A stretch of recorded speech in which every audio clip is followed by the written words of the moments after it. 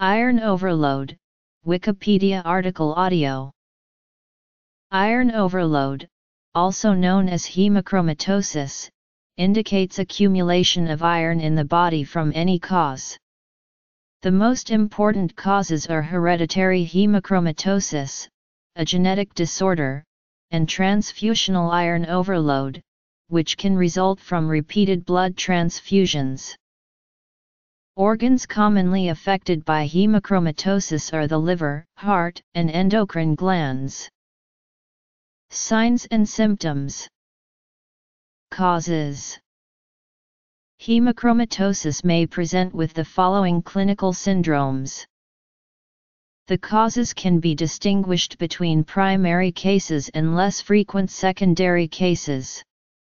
People of Celtic, English, and Scandinavian origin have a particularly high incidence, of whom about 10% are carriers of the C282Y mutation on the HFE gene associated with HLA-A3 and 1% have the condition.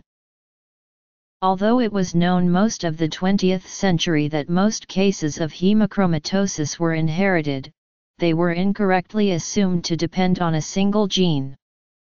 The overwhelming majority depend on mutations of the HFE gene discovered in 1996, but since then others have been discovered and sometimes are grouped together as non-classical hereditary hemochromatosis, non-HFE-related hereditary hemochromatosis, or non-HFE hemochromatosis. Most types of hereditary hemochromatosis have autosomal recessive inheritance, while type 4 has autosomal dominant inheritance. There are several methods available for diagnosing and monitoring iron loading, including primary hemochromatosis. Serum ferritin testing is a low-cost, readily available, and minimally invasive method for assessing body iron stores. However, the major problem with using it as an indicator of iron overload is that it can be elevated in a range of other medical conditions unrelated to iron levels, including infection, inflammation, fever, liver disease, kidney disease, and cancer. Also, total iron binding capacity may be low, but can also be normal. The standard of practice in diagnosis of hemochromatosis was recently reviewed by Pietrangelo. Positive HFE analysis confirms the clinical diagnosis of hemochromatosis in asymptomatic individuals with blood tests showing increased iron stores, or for predictive testing of individuals with a family history of hemochromatosis. The alleles evaluated by HFE gene analysis are evident in 80% of patients with hemochromatosis. A negative report for HFE gene does not rule out hemochromatosis. In a patient with negative HFE gene testing, elevated iron status for no other obvious reason, and family history of liver disease, additional evaluation of liver iron concentration is indicated. In this case, diagnosis of hemochromatosis is based on biochemical analysis and histologic examination of a liver biopsy. Assessment of the hepatic iron index is considered the gold standard for diagnosis of hemochromatosis. Secondary hemochromatosis.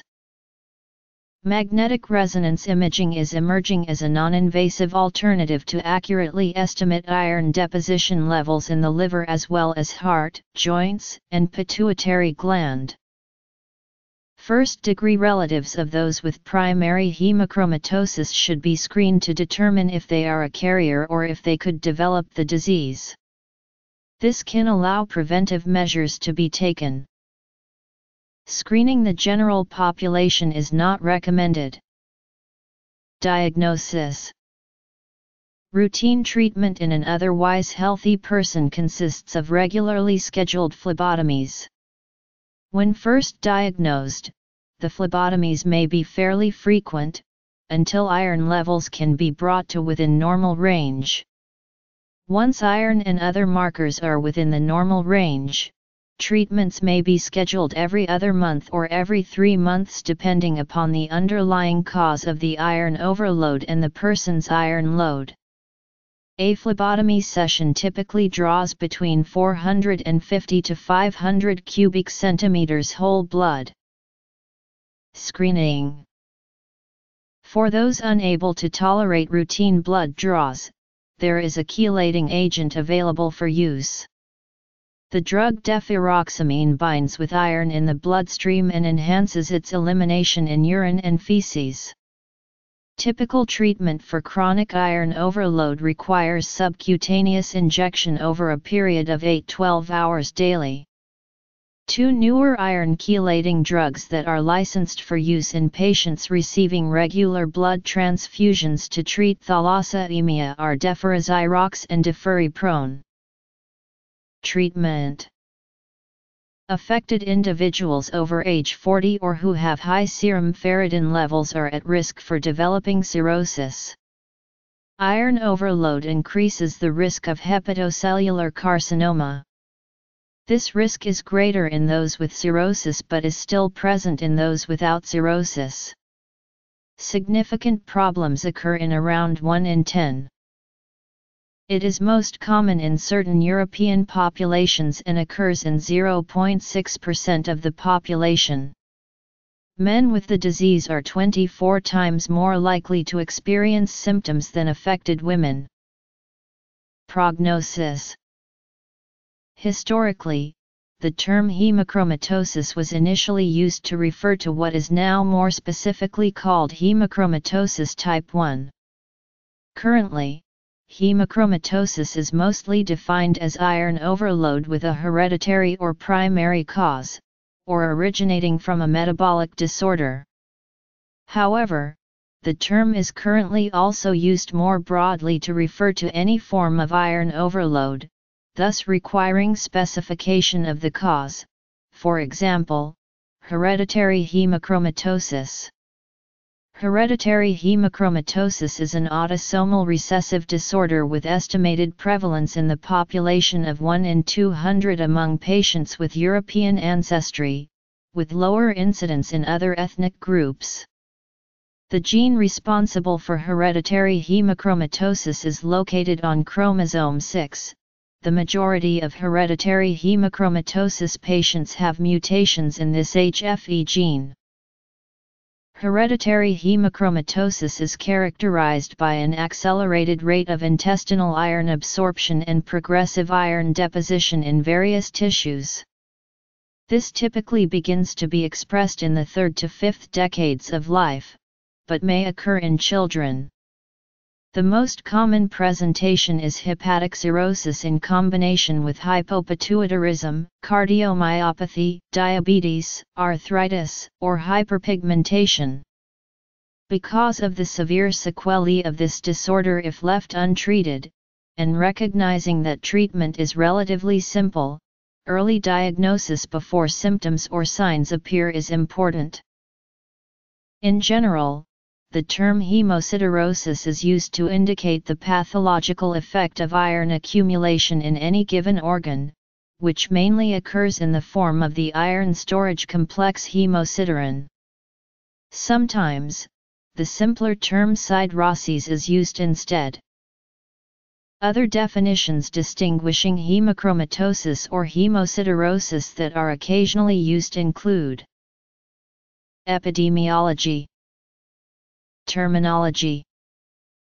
Cirrhosis of the liver varies from zonal iron deposition to fibrosis, diabetes due to selective iron deposition in pancreatic islet beta cells leading to functional failure and cell death, cardiomyopathy, arthritis, from calcium pyrophosphate deposition in joints.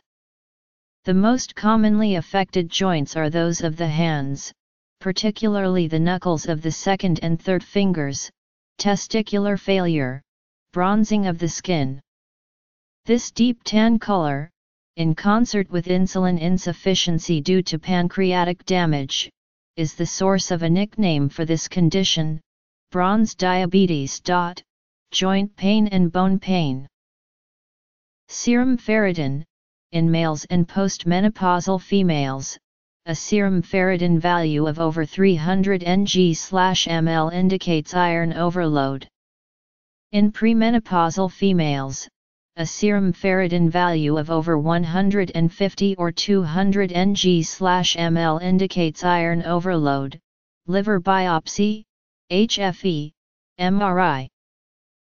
Hemosiderosis is hemochromatosis caused by excessive blood transfusions, that is, hemosiderosis is a form of secondary hemochromatosis.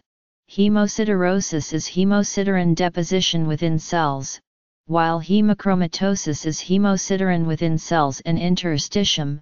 Hemosiderosis is iron overload that does not cause tissue damage, while hemochromatosis does.